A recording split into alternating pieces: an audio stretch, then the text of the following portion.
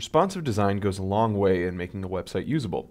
Let's take a look at Gizmodo, which has a pretty awesome responsive design. Let's see what happens as we change the size of the screen. Let's make it smaller and smaller. Oh, and there we go. Now the ad disappears on the left and we have the stories expand downward. Keep going. And look at that, the stories on the left side of the screen disappeared and we're just left with the list. This would be great on tablet. This is perfect for tablet. Let's make it even smaller. And now we've got our mobile view. We can see that it's nicely laid out to fit within a nice thin screen. This is an awesome example of responsive design because it changes to fit the size window that it's got. The way this is accomplished is with media queries. Gizmodo used media queries to change the CSS of their page as the screen got resized. Using media queries, you can change your page's CSS depending on what type of device somebody's using, whether it's a mobile screen or it's a desktop screen, how big it is, its height and width, or even the color of screens. Go figure. Let's take a look at a media query. Inside the site's CSS file, I've added this media query.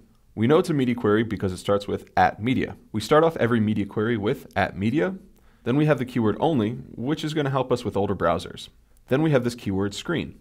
This media type here, screen, is telling us that this media query applies to any kind of screen, whether that's the tablet that I've got here, your desktop computer, your laptop computer, or your phone. They all count as screens.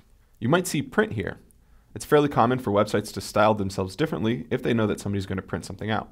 Then we have the logical operator and a condition within parentheses. In this case, our condition is max width 300 pixels, which is telling us that this media query should apply only if the width of the screen is smaller than 300 pixels. If these two conditions match when the web page opens, we apply these styles, which in this case is changing the background color of all the paragraph tags to blue. So if we open up our website and resize the screen to make it smaller than 300 pixels, we should see a blue background behind all of our paragraphs. Let's see if it worked. I will save it and open up Chrome, and let me refresh the page just to make sure. This is a little different than what we had before. I've simplified it quite a bit. We only have one paragraph, and it's right here. Let's make the screen smaller. I'll grab right here and shrink it, shrink it, shrink it, shrink it. And there we go. We hit the media query and the background turned blue. For this quiz, I want you to experiment a little bit. Which of these media queries will make paragraphs disappear when screens are smaller than 500 pixels? In the instructor notes, you'll find a sample HTML file, which should look pretty familiar. Try adding these styles to main.css and see what happens.